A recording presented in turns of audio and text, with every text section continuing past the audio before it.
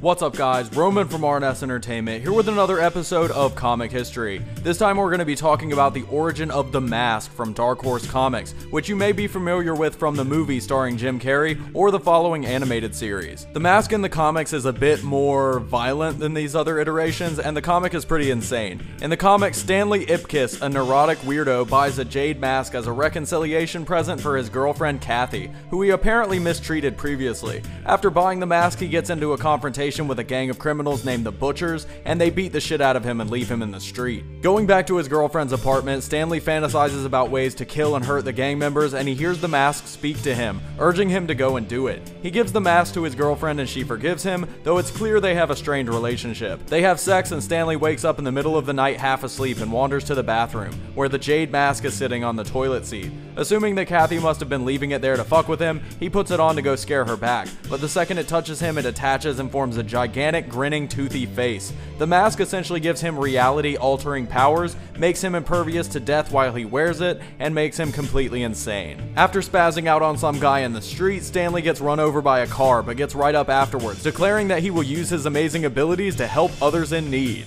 He then goes straight to score settling, sneaking into the hideout of the gang members that attacked him, bashing heads in with a baseball bat, breaking noses with wrenches, setting a guy on fire, and then summoning an Uzi right before getting a section of his chest blown out with a shotgun, whirling around and filling the guy with bullets, and burning the building down while cheerfully strolling away. The next morning, Kathy wakes up and walks in on the mask in her shower, but after slamming the door, Stanley comes out and plops down in front of the television. Several weeks later, Stan has been mooching off his girlfriend, drinking beer, and going out regularly to kill people on his shit list. He started wearing a military outfit, become obsessed with watching the news, and one day while arguing with Kathy, he almost hits her and stops to storm out of the apartment with the mask. He heads over to an auto shop where the mechanics damage vehicles brought in to rip the owner out of their money, including one Stanley Ipkiss, and murders them with a muffler before going to his old elementary school and torturing and murdering a teacher who made fun of him when he was a kid. We then see the aftermath of the auto shop murders when a Lieutenant Kellaway is called in to investigate. One guy was strung up with a chain and impaled through the head with a variety of tools, and the other had the entire muffler shoved into his head. Returning to his girlfriend's apartment, Stan punches a kid in the head and tricks an old lady, crashing out to get some sleep before Kathy gets home, and thinking again that he'll start being a superhero tomorrow. Kathy gets home and throws the mask in the garbage before Stan wakes up, and before dinner starts to talk to him about how he's changed, and all he can ask is, where is the mask? When she tells him she threw it out, he loses it and almost has a nervous breakdown, but then he realizes that killing his old elementary school teacher just for picking on him was crazy, and decides the mask being gone is for the best. He sits down in front of the TV and Kathy hears him cackling with laughter over the guy with the muffler shoved into his head, and remembers someone else who should have been on the list, some guy that owes him $60 and won't cough it up. Kathy is fed up and has had enough and kicks him out of the apartment, with his only response to ask for the mask again. Later that night, Stan is fishing around in Kathy's garbage looking for the mask, but finds out that she didn't throw it out and decides that she must have kept it for herself, climbing up the drain pipe to sneak into her apartment and steal it. Climbing in through the bathroom window, it slams down on him halfway through and he howls in pain, waking up Kathy and prompting her to call the cops. Assuming that Kathy is still asleep, Stan walks into her room and gets a lamp smashed into his head, with Kathy realizing that it was Stan breaking in just as the cops show up to the apartment. Kathy drags Stan into the other room and then tries to get rid of the cops, with Stan coming to in the other room and putting on the mask,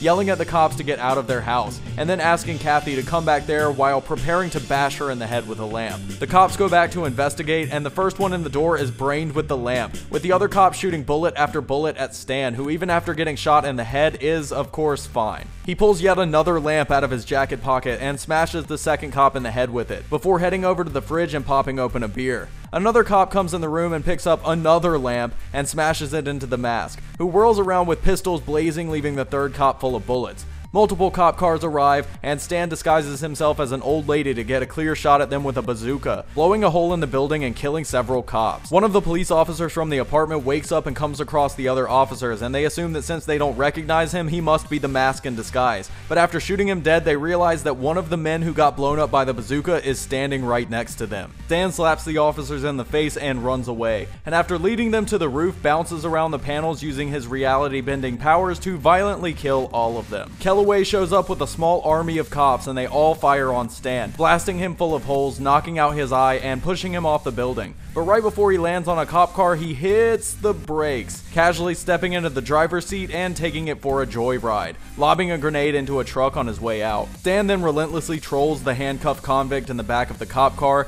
driving directly into a convenience store for a beer, and then shooting more police on their tail. Stan then sees who he's really after, that guy who owes him $60. Kellaway gets the report of Stan's location and sets up a roadblock, while Stan is busy running down the guy who owes him money. He flattens the guy and is then crashed into the post office by a pursuing police car, but the drivers then notice the mask on the top of the car, crazily singing to himself while chopping into the vehicle with a battle axe. The car comes up to the roadblock and crashes into it, with Stan pulling out flamethrowers and miniguns, firing indiscriminately on the cops, setting them on fire and blowing off their heads. The mask pops up a few blocks over, emerging from the sewers and killing an officer on stakeout. Heading back to the apartment, the mask tells Stan that they need to leave town, with Stan agreeing and throwing the mask onto the bed to gather up his things. Suddenly, Stan is shot twice through the back with a pistol, and we see that Kathy had put on the mask herself, becoming the new version of the psychotic character with Stan bleeding out. The Mask is a crazy comic, which started off as a one-shot idea based on characters like the Joker and the Creeper,